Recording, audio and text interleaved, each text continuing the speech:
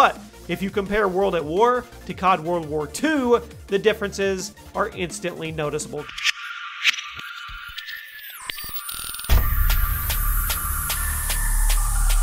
What is up, everybody? Chaos here. Today, we are going to be checking out 10 things that Call of Duty did in the past that you will never, ever see again. Some of these are good, some of these are bad. This is probably going to be a fan favorite where you guys thumbs it up and say, we want this back. And I don't blame you.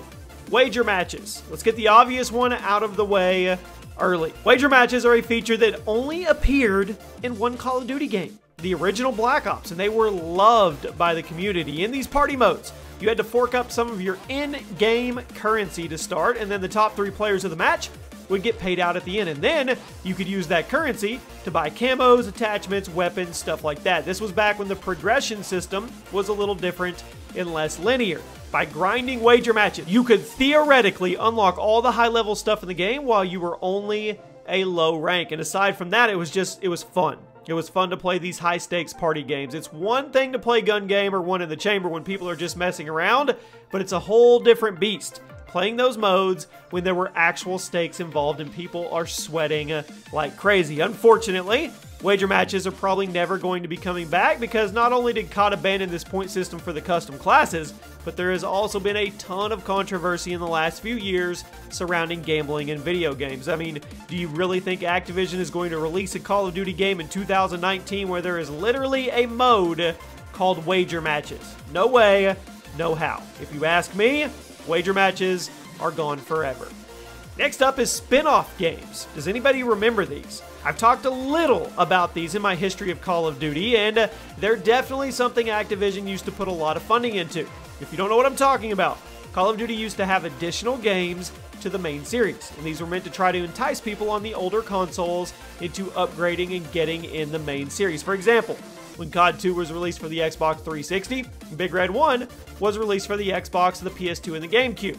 When World at War was released for the 7th console generation, World at War Final Fronts was released on the 6th console generation. There's quite a few of these weird spin-off games, and most of them were pretty lackluster since they were just basically advertisements for the main series. But Activision hasn't made one in a long, long time. The last time they did was back at the beginning of the 7th console generation, and they have since walked away from the practice, which I personally think is a good thing. Call of Duty is such a massive brand now, there's really no need to do these weird game advertisements like this anymore.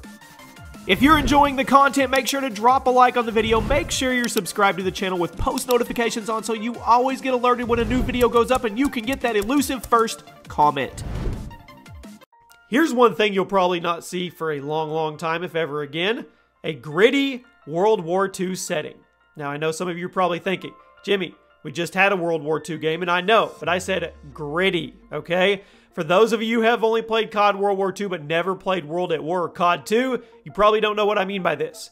Back when COD was first getting on its feet, Activision pretty much gave anything the green light in terms of graphic content and portraying the Second World War with authenticity. This was highlighted with World at War, which is still one of the most graphic World War II games ever made. But if you compare World at War to COD World War II, the differences are instantly noticeable. Sure, COD World War II looks better, but it's also a much more tame game in the violence category. Sure, it may be more polished, but World at War was more gritty and realistic. Then we had the whole controversy regarding Activision removing the swastikas from COD World War II, when you could go back to the original COD games from the early 2000s and you'll see them everywhere. My point is, COD is just too big to accurately portray the Second World War anymore without offending people or getting mainstream backlash, and that is not a risk that Activision is going to take anymore. That's the same reason why World at War will never be remastered. At number 7, Universal Forced Game Chat. Forced Game Chat was a beautiful thing.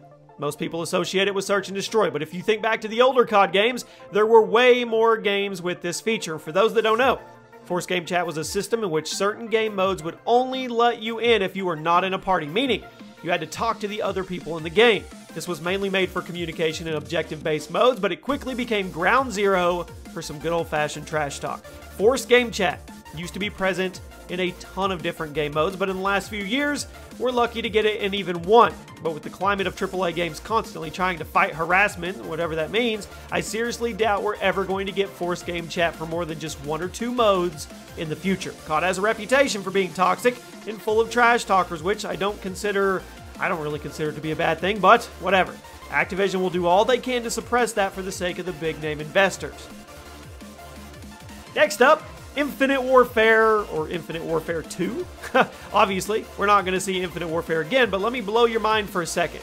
During interviews leading up to the release of IW, certain Infinity Ward employees stated they were hoping to make Infinite Warfare a new franchise. They wanted IW to be the new MW or Black Ops. Now, obviously, this probably sounds like the worst idea in the world to many of you listening, but fear not. After Infinite Warfare so drastically underperformed, there was next to no chance that this sub-series would ever be revisited. And I think pretty much all the COD sub-franchises have a chance of being continued in the future, but with such a bad rep and such low sales, I'm willing to bet money there will never be an Infinite Warfare 2. Cracking into the top 5. Game-changing variants.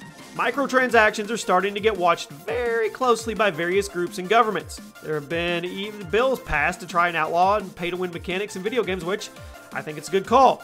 But what does this mean for the days of game-changing weapon variants? They're probably over. This practice started in Advanced Warfare and was brought back in Infinite Warfare, and both systems were widely hated by the community for their shady RNG mechanics and the fact that they gave one player a statistical advantage over another player just because they spent money and got lucky. Now, with how much the world is cracking down on pay-to-win mechanics, Activision is likely going to want to keep their big-name franchise away from legal controversy as much as possible, which means it's very likely we're never going to get game-changing variants again, and possibly supply drop weapons as well. But I think I think those will stick around a little longer than the variants because it's a little harder to definitively prove a supply drop weapon is pay to win. 2-year gaps. Back when Call of Duty first started, it wasn't that big. It wasn't a yearly franchise that we know today. There used to be only 1 developer, and then eventually it was 2 until 2011 it became 3. And with the recent drama going on, I don't really know how many mainline COD developers we have anymore. But the big thing is, that used to change with time, because between games they had time to do stuff.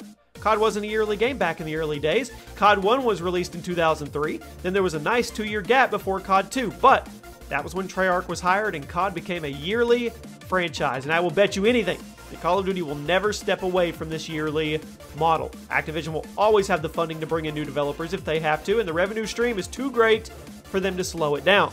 New devs will keep bringing stuff in, and the current ones will be worked really hard to make sure there is a new COD game every 12 months. The days of 2-year gaps between COD games, well, for better or worse, they're over.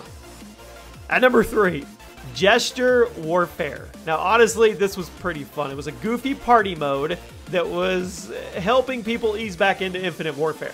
The game got a lot of flack for its excessive microtransactions and random gestures that nobody really saw the point of other than padding supply drops. Then, Infinity Ward decided to just say screw it, and they made a joke mode that was free for all, but with gestures as your weapons, essentially just making fun of themselves and joking around about how ridiculous the game had gotten by that point. Believe it or not, Gesture Warfare was actually really fun. It ended up sticking around for more than just the weekend it was supposed to be featured in. But with how much mainstream world is cracking down on microtransactions, something tells me we're not going to be seeing a bunch of gestures in Call of Duty again, which means no more Gesture Warfare, although some of you probably think that's a good thing anyway. At number 2, a disabled DLC button. Does anybody remember back in Modern Warfare 3 when there was this handy little button that made life so easy? Paid DLC is such a massive part of Call of Duty, but honestly, I'm excited to see it go away. Modern Warfare is going to be taking steps forward for the series by eliminating paid map packs post-launch, so obviously there won't be a disabled DLC button since the new maps will just be part of the permanent rotation. But there's a little bit of uncertainty over whether or not the season passes will make a return for COD 2020 and beyond. If they do come back, I still don't think this button will ever return. I mean, just look at Black Ops 4. BO4 literally gives you a pop-up telling you that you're missing certain maps and tells you to go buy them. And while Treyarch even got backlash because they turned on a feature that would put an icon next to your name in the lobby if you didn't have the DLC installed so everybody could see it, Call of Duty is extremely aggressive with DLC microtransactions right now. Back in the Modern Warfare 3 days, people would buy the Season Pass because they liked the game, and the developers would let you disable the DLC matchmaking if you just wanted to play the base maps. But now, no. It's almost like Activision expects you to pay for the DLC, and they can't imagine a world where you don't give them the money for it. Now, I'm glad paid DLC is going away this year, and I hope that it stays out of Call of Duty forever. If you're enjoying the content, make sure to drop a like on the video. Make sure you're subscribed to the channel with post notifications on so you always get alerted when a new video goes up and you can get that elusive first comment. And at number 1 today, free-to-play. Now, I know free-to-play is something that COD has dabbled in, but as for fully free-to-play models, I'm not buying it. I'm not, especially not with all the Modern Warfare hype. Many companies are going for a more consumer-friendly business model. While I think Activision is starting to catch up to that a little bit, I just don't see him going free to play. Despite how much people criticize it, COD makes an absurd amount of money on launch day every single year, and Activision isn't going to stop doing that just because other companies are doing something else. A while back, there were rumors the series would go free to play, especially after the free to play weeks for Black Ops 4 and Blackout, but looking at the money stream every year and also looking at how hyped people are for Modern Warfare despite Infinity Ward's last 2 games being lackluster should tell you something. It's not going to change. They will keep selling COD for $60 the same way EA keeps selling Madden and FIFA for $60. As long as people are buying it, well, they're going to keep making it. There you go. Those are 10 things that you will probably never see in Call of Duty again. Like I said, some good, some bad. You guys let me know something else that we'll probably never see again that you want back in the game. If you guys enjoyed, drop a like. I'll see you soon.